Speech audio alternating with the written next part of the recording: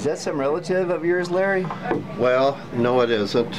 What I'm into now, I'm going to try to attempt a Northwest face mask.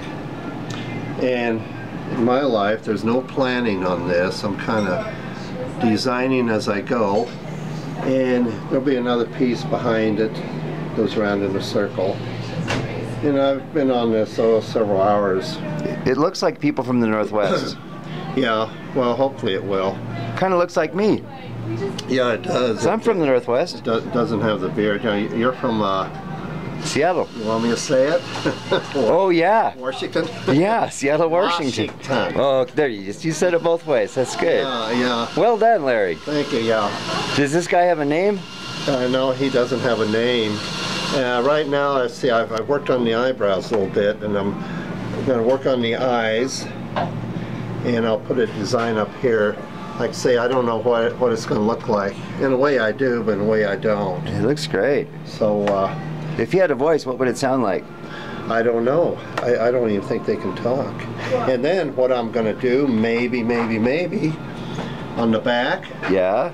And like I say, there'll be another big piece around there, about 2 foot. What'll be on the back? Maybe put some kind of a carving on the back somewhere. And then if they ever take it off the wall, they'll go, look at this. There's a carving on the back. Great idea. Yeah, my theory is, I've said before, a picture frame or anything, the back should look just as good as the front. And so sometimes I'll put a little carving, maybe just a little design or a little tree or something, little leaf, whatever on the back of it. Let's call this guy Checoten. Checoten? Yeah. Why is that? Because I have a friend, he's Indian. And his name is Checoten. First name or last? Well, his name is Paul Wagner, but his native name is Checoten. Oh, okay. Yeah. All right. Good to meet you, Checoten. Okay, Checoten. So we'll see what progress is here as long as I keep at it. Very good. And I've been trying to stick with this project. It's lovely, Larry. I grew up with these masks. Yeah. It's so great to see you working on it. And of course, this is not carved by a real Northwest person, but I'm going to see if I can come close to some of their work. They got beautiful work. Have you ever been to the Northwest? No, I never have. Were you ever in that beautiful state? No. Of? Washington? Washington. It sounds better as Washington. Are you making fun of the way I talk? Not at all. I have my own English language. I could teach the English language in my own language. Right, yeah, right. That would be different. Well, Checoten is actually from Vancouver, BC, from Canada. Oh, okay. So a lot of those masks were made by the Haida Indians way up north in Canada. Yeah, you know quite a bit about it. See, I know very little. Yeah. And there's a few families up there that handed down from generations to generations. And they do storytelling with their masks. Yeah, let's see. What was it? Tony Hunt? I want to show you some stories, yeah, by Vi Hilbert. So, there's quite a few people that have done masks and totem poles. I've done a few little totem poles just practicing. But where are they? Let's see. One's in California. One is here in Colorado. Cool. That one was about 9 foot tall. A guy bought that and put it in his house. And let's see, I've got one at home. And I can't remember, someone's bought a dentist bought the other one. It was about 3 foot tall. Right. Yeah, they've all been about 2 or 3 foot tall, except for that one that was 9 foot. Will this mask be painted?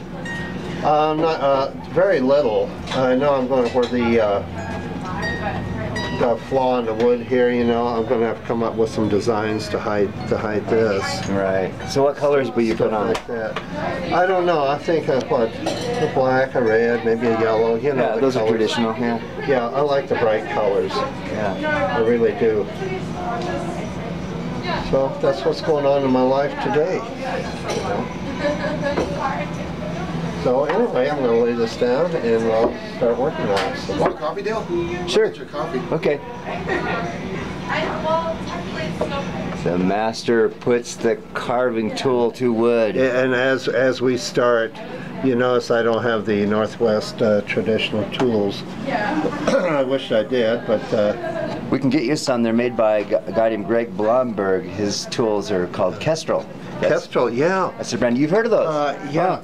Kestrel, didn't he? I thought he might have retired. Well, he wrote a couple books. Yeah, he might Probably be more than a retired, couple. but he makes wonderful carving tools. Yeah, I used to get some info in the mail on this stuff, and I saved it because it was interesting, even his advertisements. But I thought he retired. Yes, I know who you're talking about. Lives on Lopez Island in the San Juans. I think he spent a lifetime researching this and Yeah, stuff. He would give Okay. classes and all that stuff. yeah. But I think he still lives in Washington. In Washington? Yeah. Washington. Ah, I'm going to learn how to pronounce that word. yeah. It's going to take me a while. I bet if I lived there, I would learn how to pronounce it. Well, lots of people in Washington say Washington. They do? They do. Oh, Yeah. okay. I understand. How do you say Colorado? Colorado. Colorado? How do you say Oregon? Oregon? I got it down. California? California. I've been rehearsing on the way.